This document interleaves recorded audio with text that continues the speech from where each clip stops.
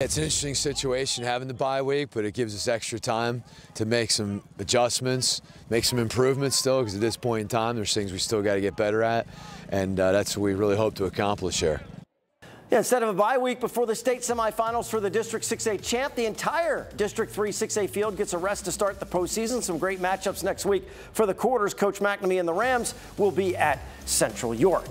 Well, a couple more games to show you, including an offensive explosion involving Littlestown. The Thunderbolts strike early and often at Schuylkill Valley. Problem is, does the defense do enough to post the victory? Let's go to Ryan Yee for all the frenzied action in this 3A quarterfinal.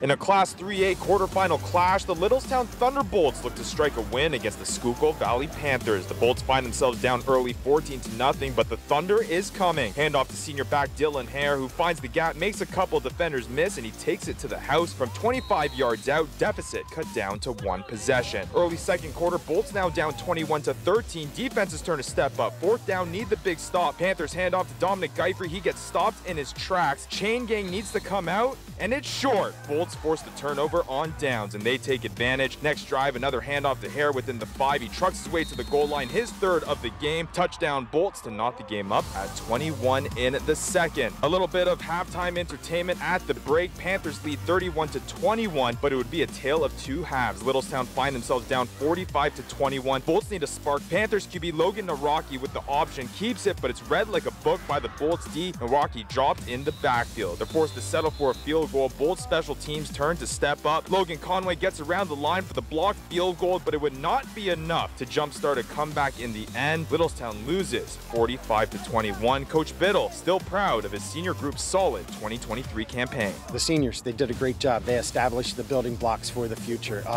Their practice habits, their playing habits, their attention to detail. I couldn't ask for a better group of seniors to help me lead the Littlestown football program. And a tough finish for what many would consider a successful season for this Littlestown Thunderbolts football team. A big milestone for Coach Biddle in his first year at the helm, getting this team to their first playoff appearance in 4 years. They'll look to build off of this next year, but they'll have to do that with several new faces. But one thing is for sure, there's a lot of optimism building in this Bolts program.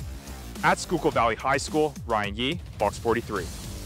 Thanks, Ryan. We started the show with a Class 2A semifinal. Trinity, the winner over DeLone Catholic, earned one of the spots in the district championship. Now we have the other semi between Camp Hill and Annville Cleona. Winner earns the other spot in the title game. Every day I'm shuffling.